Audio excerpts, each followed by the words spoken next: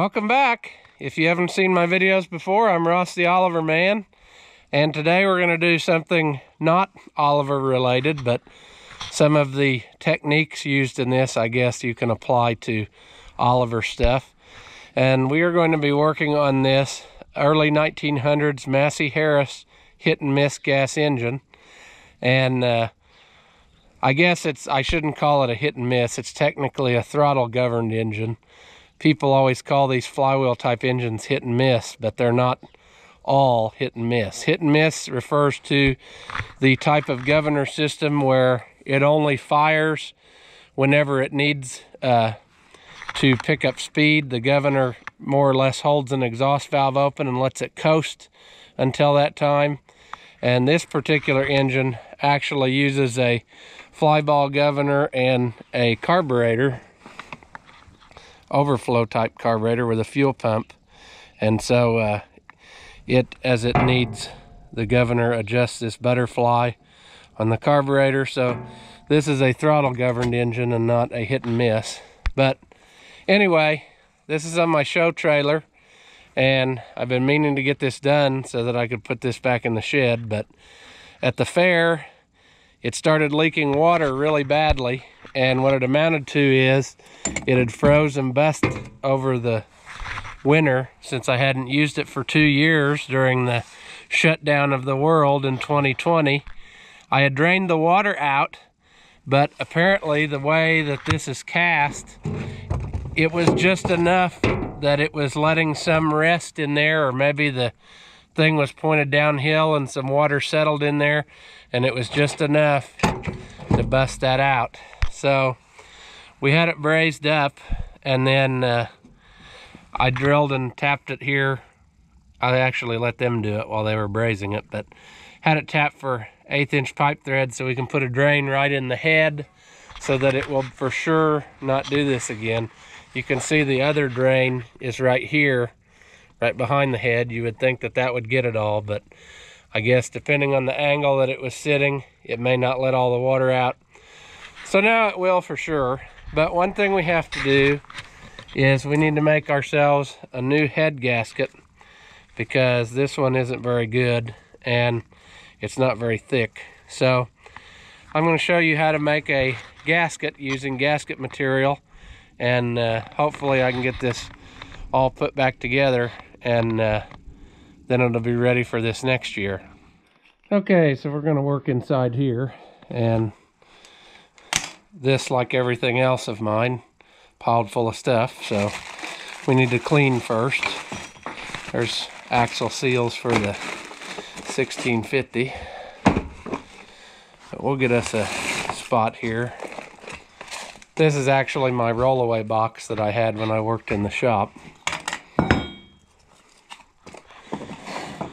Okay, I think we got some room now to work with. So we've got a piece of gasket material, and I actually started making one of these the other day, and then I thought maybe it'd be something that people would like to see, how to make gaskets. So most of the Oliver gaskets are available, but there is occasions when you might have to make your own. So basically, I'm going to start with the head in this case, and I'm going to try to put it right on the edges where I'm not wasting very much material. And this is going to be kind of tricky maybe, because the valves actually protrude down and they don't let it sit totally flush. So I need to give a little bit extra so that we don't have not enough. So we'll start by tracing, and then we'll start marking out some holes.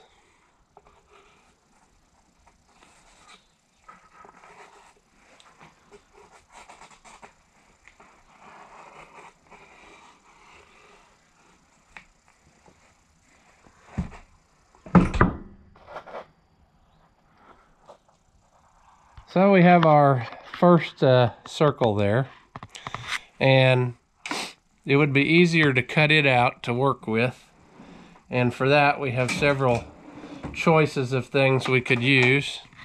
Of course, you can always use your utility knife, whatever. I like these scissors that I got from the Hobo Freight. They're pretty handy. I've got multiple pairs of them, and they seem to work great for jobs like this, so that's what we'll go ahead and use.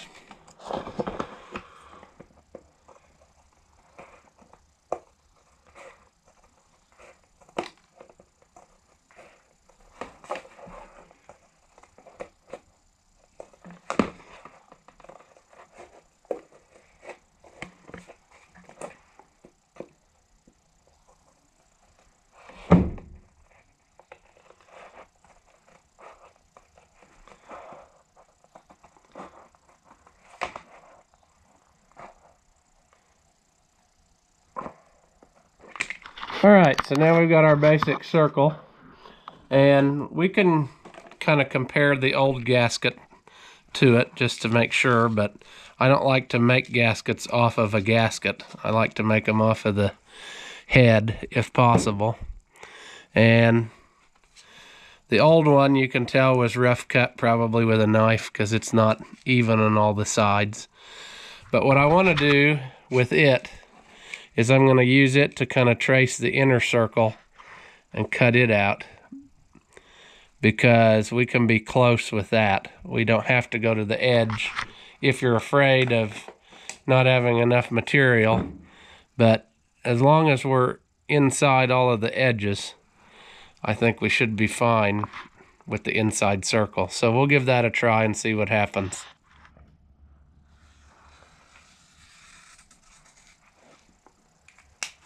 And I always like to keep a slab of wood on top of the rollaway box so that you don't dull up your cutting tools when you're using them. The top of this box I made this top when I got the box, and this is actually a piece of 1/4 inch thick steel, plate steel, and then I welded this 3/8 round rod around the edge and ground it smooth on the outside and cut it in such a way that it fit inside of the corners here. And that makes it a really nice work surface. You can buy these boxes with the top, but I like this better actually than the factory top. It's a lot more solid, I think.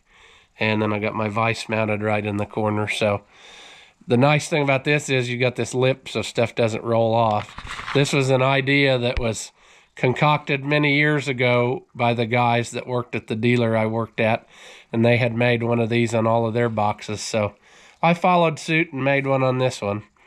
But anyway, we got our slab of wood. We'll use the utility knife to get this cut out, and then we'll lay it on the head and start making our water outlet marks.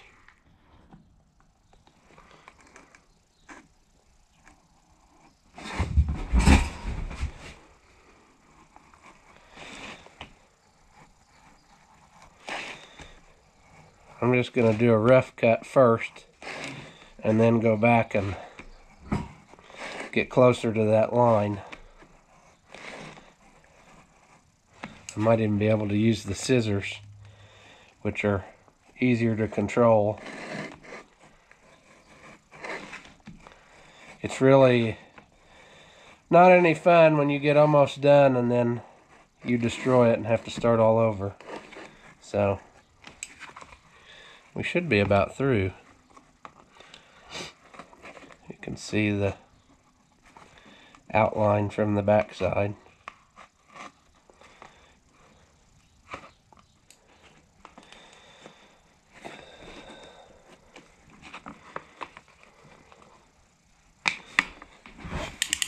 We'll get our handy scissors out again and see if we can get in here and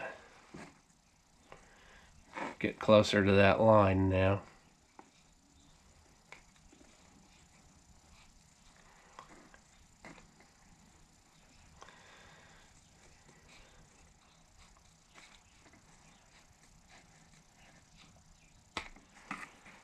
There we go. Now our big thing is going to be marking the passages for the water. And on this one, actually, even though the head has 4 water passages, we actually don't use this one because on the block it's solid. So there's no reason to cut this hole. So all we need is our 4 bolt holes and then these 3 water passages. And so there's several ways you could go about this. You know, you can put grease or something on here and lay it on and make marks. You can take your hammer and try to give it a few whacks around and get the indents made, but I'm going to compare this old gasket and see it's pretty well what we want. You can tell that there it wasn't quite enough, and there it wasn't quite enough. So I'm thinking that if we trace this basic shape and make a few changes, we'll be in business. We can always modify it a little bit later at the end, but that's what we're going to do. I know I said I don't like to use the old gaskets to make new gaskets, but to get the basic outline, I'm fine with it. We know this other one was on there. What I'm mainly worried when cutting new ones is about the outside and inside edge, that you got enough meat and you don't you know, cut yourself short. See, like this one, I think I'm gonna change the pattern because it looks a little bit thin on the outside. So we can go a little bit different. So now we got our basic outline, and I think I'm going to start with the 4 bolt holes. And what we're going to use to do this is we're going to use a gasket punch set. And I'm sure you can find these in different brands. This one's a Snap-on. I like it, works good. We had one at the shop too, it was good. And what we need to do is find the size of our studs, and I'm pretty sure that they are 1/2 inch studs. I'm actually going to use the 9/16 cutter just to give myself a little bit of room in case I don't hit it quite right. But you need a piece of wood under here for this or you'll destroy these things. And then just take it on there and punch it through. I need to get my better hammer. This little tiny hammer isn't going to do it.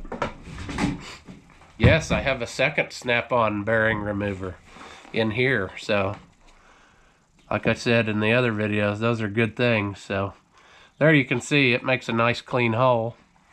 So we'll just repeat that process for these other ones, and then we'll go on to cutting the water outlets.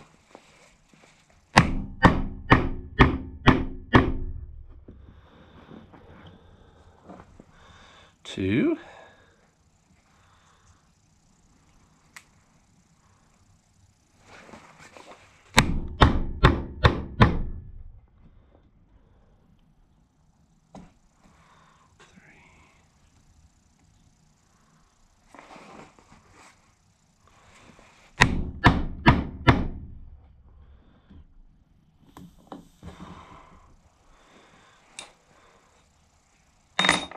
So we got that done. Now we're gonna clean out our bit from the old gasket material. There we go. Just let it fly. That's fine. Now to cut our water outlet passages, you can just start carving or whatever, but I'm actually going to take one of these and I'm going to cut the 2 radius ends on each one and then connect them with the utility knife. I think that'll make a nicer gasket when we're done.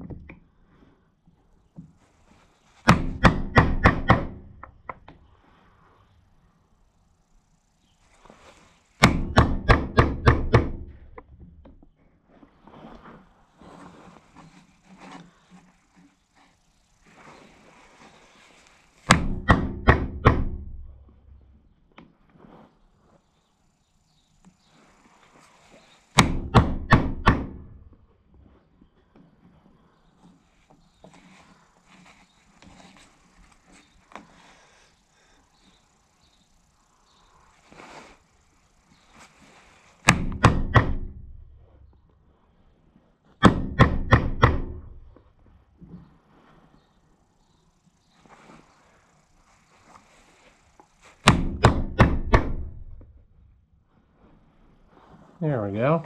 We'll put our tools away, but I guess I should have showed you what it looked like inside. But you get all these different size dies, and then the driver part that just has an O-ring on the end and clips right into them. Makes it pretty handy. So now we need to cut the piece between the two holes to form our water jacket area. And this doesn't have to be perfectly precise for these old engines. They just work off of basically convection. I mean, the water, it doesn't circulate, it just sits in the hopper. So as long as water can pass through and get to the head, that's all you're after. So we'll work on this, and I think I might even be able to use my scissors for this too, which is good because it works a lot simpler than that utility knife as far as controlling it.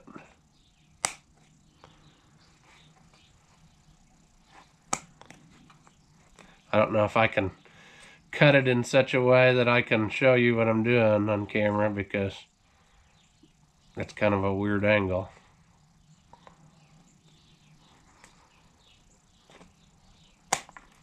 There we go. That's not too bad. Not quite, maybe, but it'll work.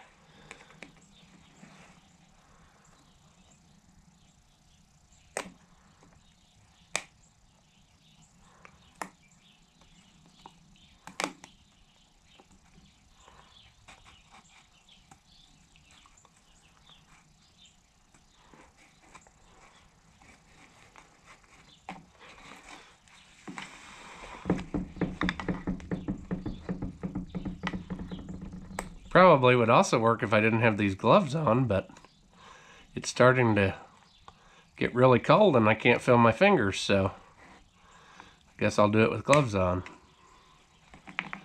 There we go. I'll trim that one up a little bit.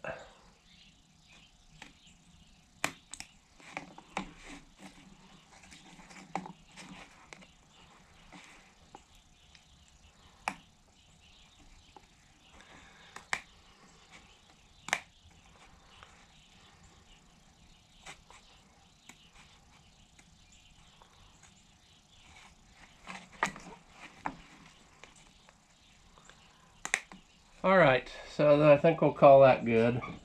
We'll now lay it on there and make sure that we got something that's going to work. That we didn't screw this up royally, which has happened before. So if we put that on there, it looks like we have all 4 of our bolt holes. We have our 3 water passages, and we still have enough meat to seal on the head. So I think we will be in business. I will probably use a little bit of number 2 Permatex on this just because thin film of that stuff seems to seal up leaks better than just regular silicone. And might even, while we're here, polish up some valves, but I think the head was in pretty good shape. It wasn't the only thing wrong was it busted that piece out. So if you're not really sure how these work, it's basically just like a regular engine. You've got your intake valve up here and your exhaust valve down here. And as it runs, the difference is that people don't seem to always understand is you don't have a rocker arm on your intake valve. As the piston goes back, it just sucks this in and it gets a breath of fuel, and then it goes on its way. And then your rocker arm is only on your exhaust valve, and it just keeps pushing and opens that up, and there you have it. So that's how those work. They're really not as confusing as they seem. So we will get this put back on now, and hopefully this will be a runner again by the next time we want to take it out this spring or summer. I actually decided before I put it back on, I gave it a few swipes with the file just to make sure we had a level surface. Come at it from different ways and make sure it lays flat across this, and then, you know, because our brazed up area, I didn't know if it felt like it was a little bit proud of the head, but I think it's good enough now that any imperfections will be sealed by our gasket and that little bit of Permatex. Boy, is their ass tired.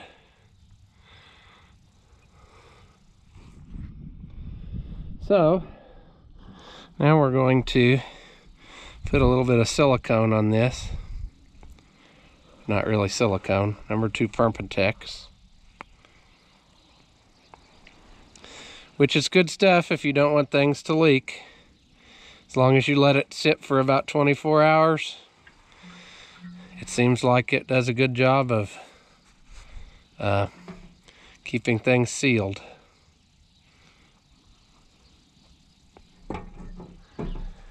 Alright. So we're going to lay that on there.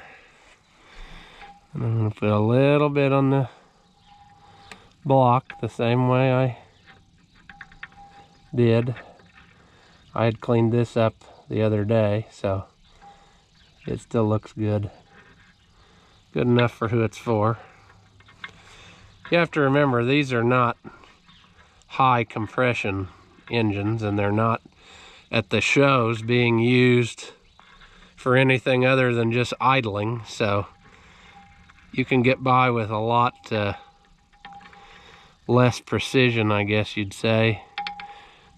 But it's nice to have them ready if you want to build them up to something. That's what I've tried to do on my trailer, is make a display where everything's doing something, but sometimes that's not possible. This engine just sits here and looks pretty. There we go. That'll work great. Now I'll put this on. Alright. So, whoever had this before me as well also made very nice stainless steel nuts for it. So, made it a show piece. So that's kind of nice. I want to try to keep those clean. And I need to make sure we do this in the right order, because I need to put, I think, just the rocker bracket on. I don't think I have to put the carburetor on first. But this definitely has to be on there first. It's been a while since I took it apart. The cap he made this cap to push on the fuel pump lever. I remember now.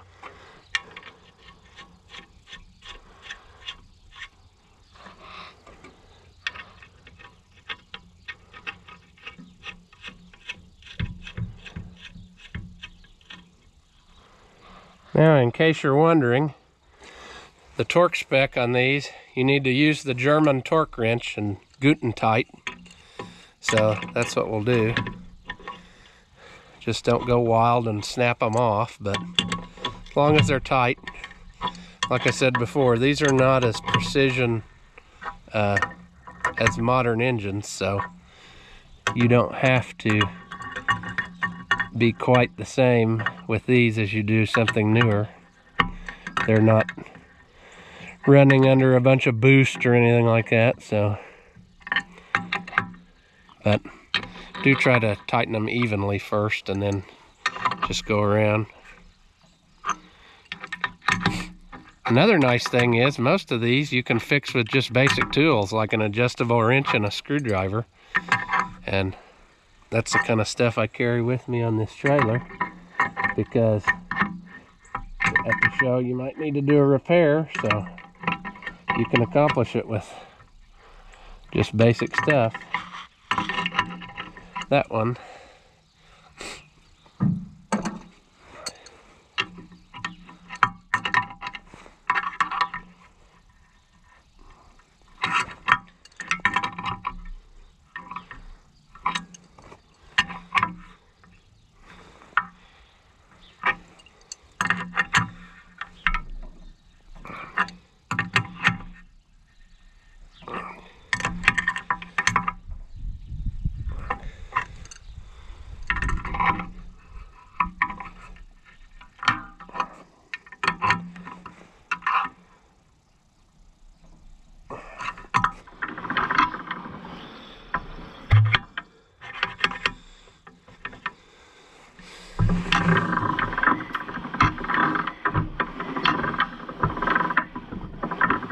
Well, I think we're where we need to be.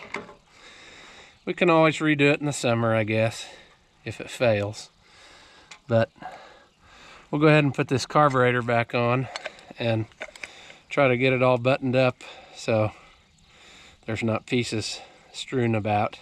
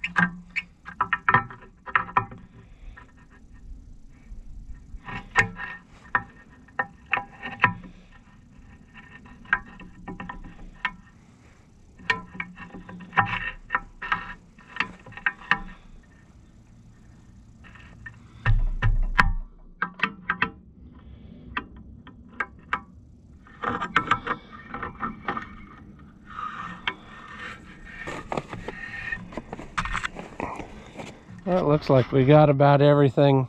We need to hook up the fuel lines again.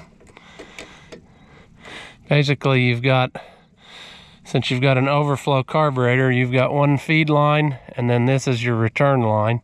So whatever it doesn't use goes back to be used again. We'll put them in. And then I think it's ready to go.